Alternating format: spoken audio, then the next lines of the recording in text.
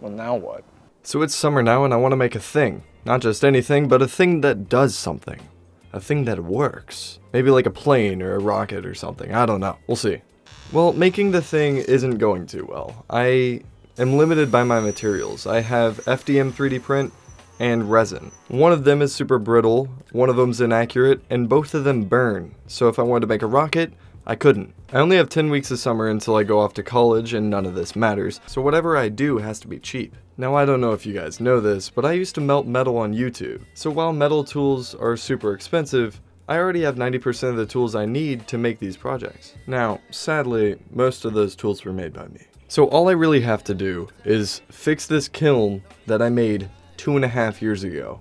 The thing about this kiln is that it's actually just a piece of crap.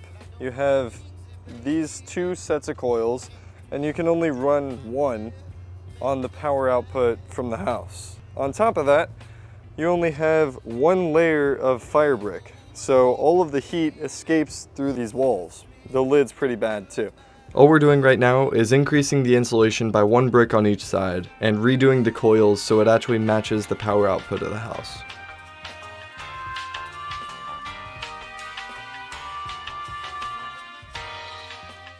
The coils look much better. We're at 152 without the lid on.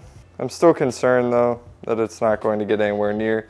I'm gonna leave this on for about 2 hours. Alright, we are day 2 of kiln making, and today we're gonna make a bunch of changes. It got up to 840 degrees Fahrenheit. That's likely because the coils were at the top, there's not enough insulation in the lid, and the resistance of the coils is just a little too high.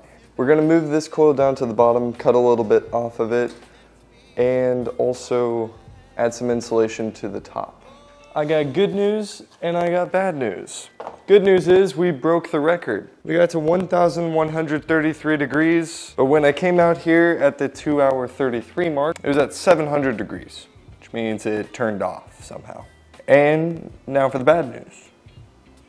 I don't know what the hell happened. I don't know why it turned off. That doesn't make sense. I'm not seeing any open circuits. However, I will check the resistance after it's cooled down. I'm going to check the fuse next, and if not that, maybe one of these wires. Fuse is fine, I might replace it anyway. I'm guessing there's about a 4-hour wait for this thing to cool down, so in the meantime, we're going to get on with making this vacuum chamber.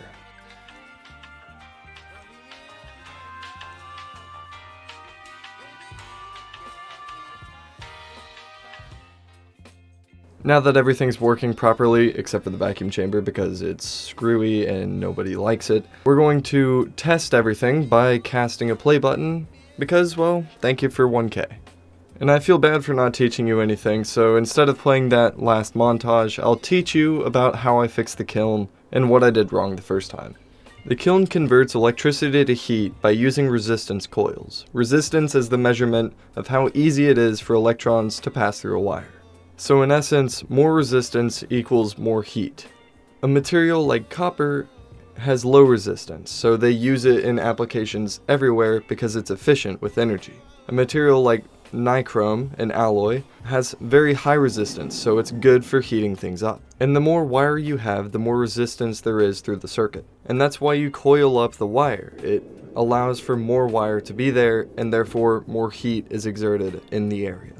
While more resistance means more heat, I have limits. I'm running it off house power, which means maximum of 15 amps at 120 volts. Using Ohm's law, we can figure out exactly how far I can stretch my coil before I pop a circuit breaker.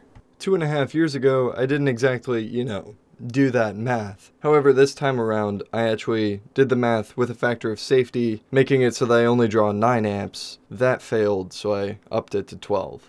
In this case, resistance and heat are not directly proportional because voltage is constant. So with more resistance comes less current, and with less current means less power. That felt like a lot to cover, but we're done, and the cast failed because I didn't pour in enough plaster. Everything fell through and there were a couple steam explosions. Well, that was sad, but thankfully, since it doesn't matter, it doesn't matter. That's just how not mattering works, typically.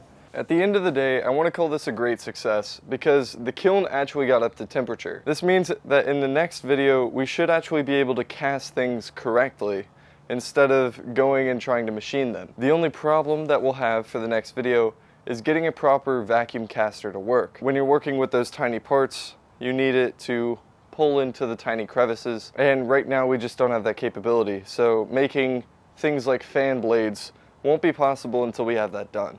But making things like rocket nozzles, that might be possible. Be on the lookout for either one of those videos, and I'll see you then.